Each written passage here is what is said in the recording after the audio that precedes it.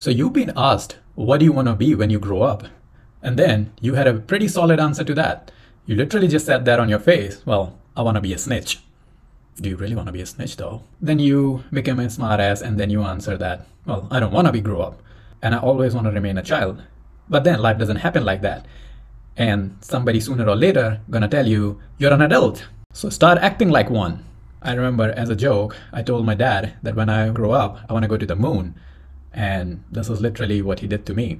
All right, enough with the jokes. So you decided to be a cool hardware hacker. And this series is definitely for you now. Well, since you so maturely said that you want to grow up and you want to get into hardware hacking, here's the first video of what are the different tools, some necessary and some optional, but definitely helpful tools that you're going to need to do the hardware hacking. So without further ado, let's just jump into the video.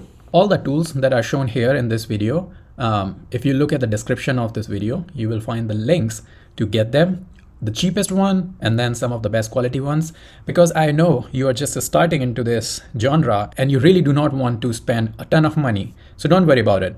All the links provided there, you would find the cheapest option. So without further ado, let's just look at the first product we got. So the first absolutely necessary thing on the list would be this repair pad, insulation, heat resistant, soldering, static, silicone solder mat work. It has all these little grooves to put in all the screws. It has some compartments. So whenever you open up some parts or screws or different parts of the hardware, you can take it out and put it in these grooves. The second on this list is this heat gun.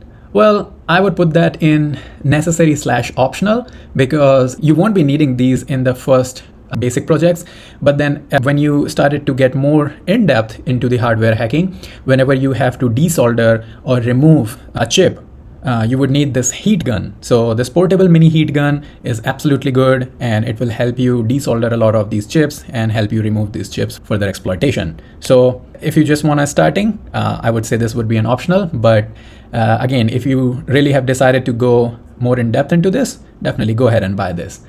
And the third thing, which is an absolutely must that you have to have, is a multimeter, or you can call it a multimeter, however you want to pronounce it. So a multimeter is something that's going to help you figure out all the voltages, the DC AC voltage, current, all the resistance, and so many more things. When we would be doing the hardware hacking, one of the biggest thing that we would be using a multimeter for is to figure out the UART, or the universal asynchronous receiver and transmitter port. So you will see as we move along what that UART port is, what serial ports are, and how we can do the communication. But a multimeter is an absolute necessary for doing any sort of hardware hacking.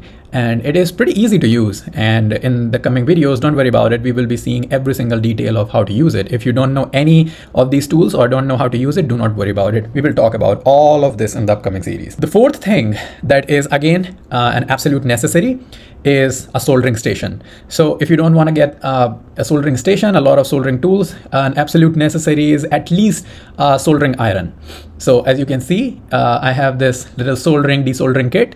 So this is a soldering iron, a pretty simple one. And I'm showing all these stuff, which is not too cheap. It's not too expensive, but it will do all the jobs. So for an intermediate or beginner level person, all this stuff is absolutely good.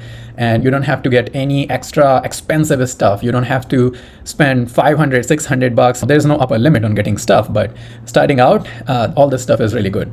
So you see here, it comes with a stand, and you can just put in this stand, bolt it together, and you got yourself a pretty good soldering station. It comes with some soldering wire. It also comes with this little desoldering machine and a couple of wires, different soldering pins that you can use. So if one of your soldering pins or soldering head, it gets damaged, you can replace it. So it comes with 5 of these soldering heads. So this is an absolute necessary. The next on the list are these header pins. I think this is a set of 50 header pins, I believe, but this is again a necessary. So in a lot of devices, you would not find UART pins or any port. So we can solder these header pins onto that. The next item that I'm showing here is called OBD2 connector, and this is completely optional, and it's not even going to be used for hardware hacking of the electronics. This is for the car and stuff. So later in the video and in the series, we also go into a little bit of car hacking. So this is required for that. Another product which I would recommend, you don't have to, but I would recommend, is get some sort of gloves.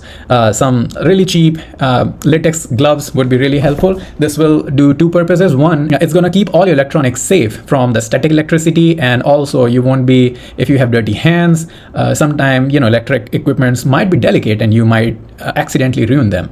So it will do a lot of purposes. So I would recommend having them. Another item that you will see here is this little soldering tape. So this is a heat resistant tape. So the idea behind this is, and it's really cheap. So I would definitely say if you're buying a heat gun, then get this. If you're not buying a heat gun, you don't need it at that point. And the idea is just, you just put this tape onto the stuff that you do not want your heat gun to damage. So this is heat resistance.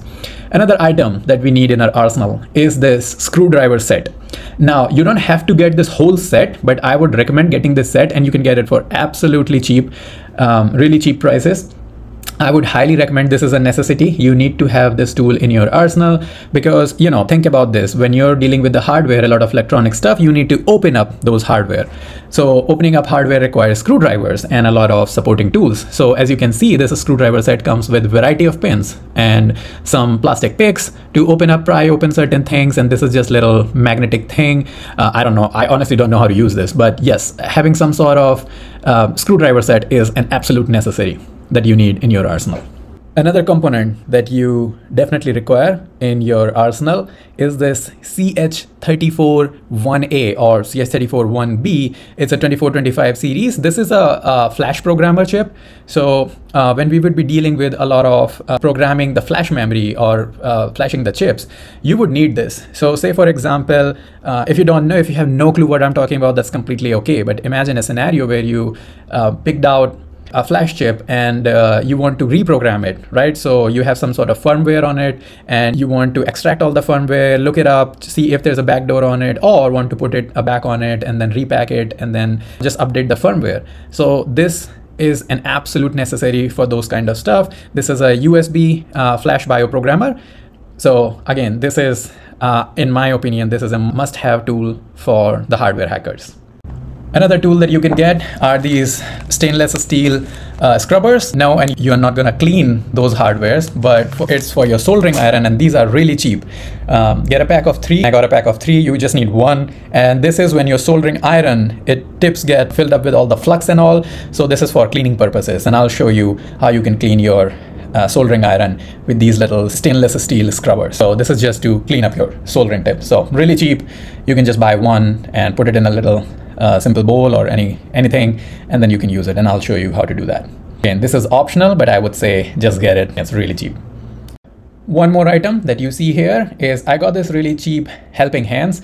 This is optional. You don't have to have it, but I was getting this for really cheap. The idea is you can set this up. These are just like your helping hands. So when you're soldering on any sort of PCB or any of the chip, you can just put these chips onto these helping hand. They will clamp it. They're really sturdy, and basically these are just like it says, they're helping hands. So you will get a firm, sturdy chip holder, and you can do your soldering and other sort of stuff on this. Again, this is optional. I wouldn't say if you don't have it, nothing's gonna stop you from doing hardware hacking. But again, it's just a good tool to have in your arsenal because of the sturdiness, and you can adjust the arms in any direction you want. And as you see, it comes with 5 clips that you can put your chip or other things into these clamp hands. Another thing in our arsenal that must have are these jumper wires. So if you take a look at this, I got a whole bunch, a pack, and these are really cheap. Again, very cheap jumper wires. We definitely need these. An absolute necessary in the jumper wire would be a female to female connection,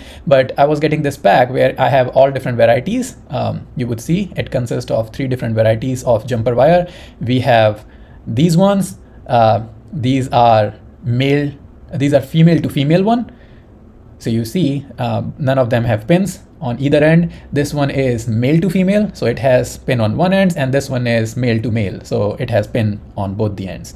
So these are some jumper wires. Absolute necessary would be female to female, but if you're getting a pack, anyway, get a complete pack of all these. And like I said, you will find links of all this in the description. They're really cheap, and it's a necessity to have these jumper wires to connect anything. One more thing, as a hardware hacker, Another tool that you require in your arsenal is this 24 megahertz logic analyzer. It's a USB based logic analyzer device. You can see it has this 24 megahertz capacity, and it comes with these jumper wires and this USB port. So idea is when we gonna connect it into any hardware, you can analyze it, analyze the logic and figure out what kind of signals or what kind of data it's been transmitting. So again, very cheap, and you have to have this in your arsenal to figure out what kind of data it's been transmitting. Another item in your arsenal that is, I mean, you can have it, it's good to have. These are Arduino Nanos. I got a pack of 3 for really cheap, and you don't need to have this, but in the later projects, if we're gonna go more advanced, you're gonna need some sort of Raspberry Pis or some sort of Arduino. I got this Arduino Nanos. You see each Arduino Nano, and I got 3. It comes with these 2 header pins and 1 more pin. So we will see further along the videos how we can use them in our IoT projects and different hacking projects. But again, this is optional. For IoT hacking stuff, you don't need it. For hardware hacking, you don't need it. But if you're getting it for really cheap, you can just get it, and it would be a good thing to have, because nonetheless, you're gonna learn something new. One more absolutely necessary product that you have to have in your arsenal is this. And if you're wondering what this little tool is, well, let me open it. And this is a TTL to USB 5-pin converter. This is gonna be connected to your UART port, and the other end is gonna connect it to your laptop. This is the one that we're gonna use for all the hardware hacking, and this is gonna be the device that will be a bridge to talk to those hardware, right? So this is a serial port converter.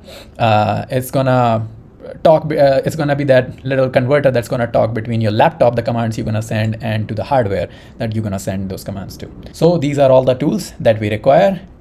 Please, again, like I said, go into the description and check out all the links. And once you have them, you can go ahead and start watching the rest of the videos. And if you just wanna start right now and to get a better understanding of what I will be doing in these hardware hacking series, please go ahead and watch the rest of the videos. And once you have them, you can start and experiment. You can start experimenting and try and get your hands dirty with following the same steps and start doing the IoT/hardware hacking.